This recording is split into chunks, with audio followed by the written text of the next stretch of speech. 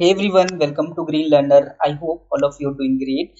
Today I'm going to start a new video series about Java. So this video series I'll be covering everything, every important concepts about Java as well as new features that are coming in every release. Okay, so this video series is going to help you in building a proper understanding about Java as a programming language, and also it will help in preparing for the Java interview question. In each video I'll be picking up topic and we'll cover everything around that. I'll try not to take more than 10 minutes for each video. First topic for the video I have selected about the random number generated, right? So I'll be talking about this video in the series. So let's go ahead and start. So SecureRandom. SecureRandom is the class that is there in the java.security package which will help in generating secure random numbers. If I talk about the use cases about the random number generation, one of the prominent use case is the OTP, and the second one is the random IDs that you want to create for your employee database that is there. Use case of the random number of streams, right? Stream of integers that you want to push to an application.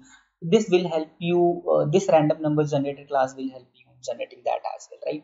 So this class is there. So this class provides a cryptographically strong random number generator algorithm, and this uses cryptographically strong pseudo random number generator algorithm. So some of the names of those algorithms are native PRNG and SHA1 PRNG, and there are others as well, and the algorithm name depends on the operating system that you're working on. So let's go ahead and see this in a program, how we can make use of this secure random.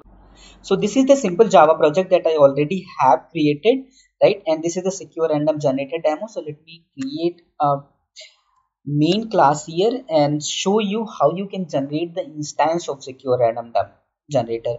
So this is the class. This is the one way that I can create the instance out of this.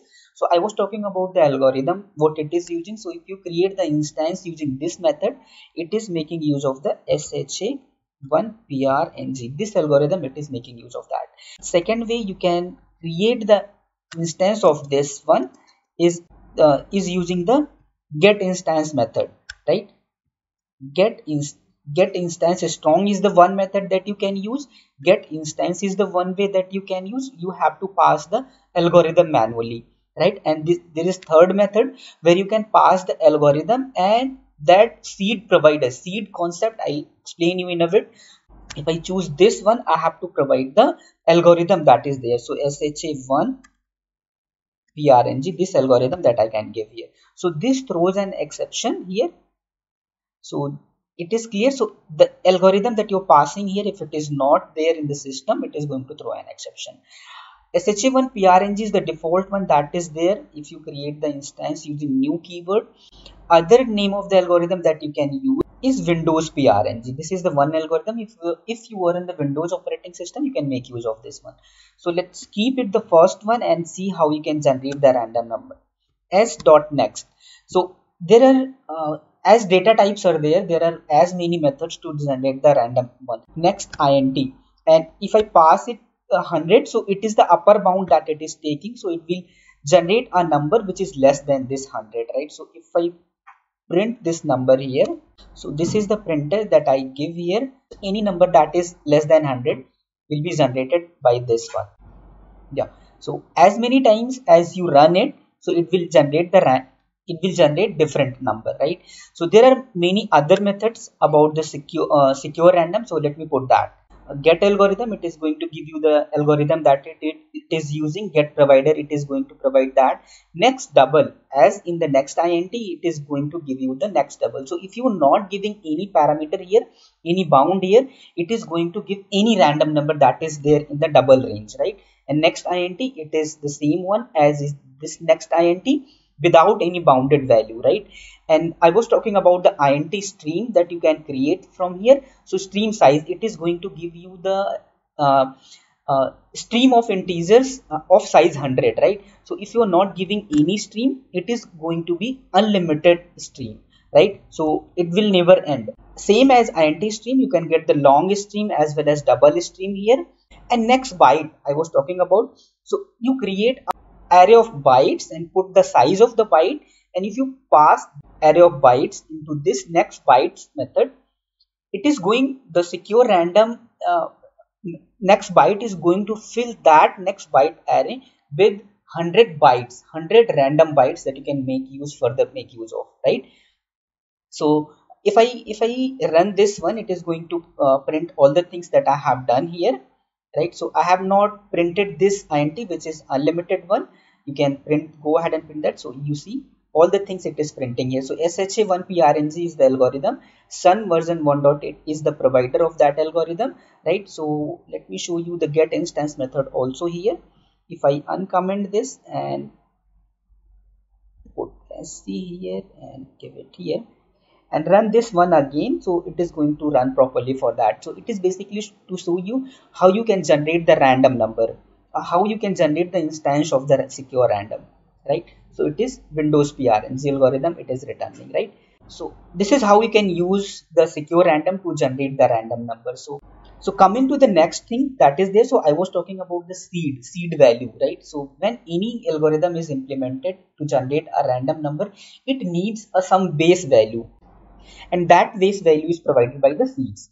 And if I talk about the java util.random is there, for that case, the point at which the random number is being generated, the time stamp is taken into consideration. And if any attacker is there and he can guess the time stamp when it is generated, he can guess the random number that is being generated next, right? And with the secure random, it is very difficult to guess that, because it is going to take into consideration very complex concept that is there in the cpu cycle clock concept is there. So it takes into consideration of those and puts that into complex calculation and then provides the base value for that, right? So for that it is so it makes very difficult to guess the base number. So seed is for that. Every instance is initiated with some initial seed which changes every time we generate a new value. So how we can by default it is being generated by the system, but if you want to give the seed value, you can get you can also give it, right? So how you can give that? So there is set seed, right? So you can give it, so any random number you can generate. So if I want to give this byte as a seed, I can. And then going forward, if I generate any next int or any number that is there, so it will make use of this seed that is there, right? So let me give you the real-time example about the OTP generation that I was talking about. So that program I already have written here, so let me explain you what it is doing. So this is the OTP generator, right? So numbers in OTP there are numbers from 0 to 9. So I have taken that one. So this one I have commented this out. You can make use of the random as well. Secure random is there. So OTP char length, how much length you want with your OTP, right? And this is the for loop that is being looped into length one, and this is the a random that is in use here. So next int it is taking, so how much length I want, so it is putting the max bound that is there. So any number that is being generated is from here, right? And how this is how it is filling this array and returning this one, right? And this is the main method where I am calling this get OTP and passing the length that I want, and here it is printing one, right? So let me run this program. 120436 it has generated, right? So anytime I run it, it is going to be different, right? So it is going to be random. Yeah. So this is all about the secure random algorithm. So before leaving, just let's take a high level look about the differences between random and secure random. First, it is about the size. So random, java util.random takes into consideration about 48 bits, whereas secure random is taking into consideration 128 bits in the numbers. So you can think of the permutation combination and how difficult it is to guess.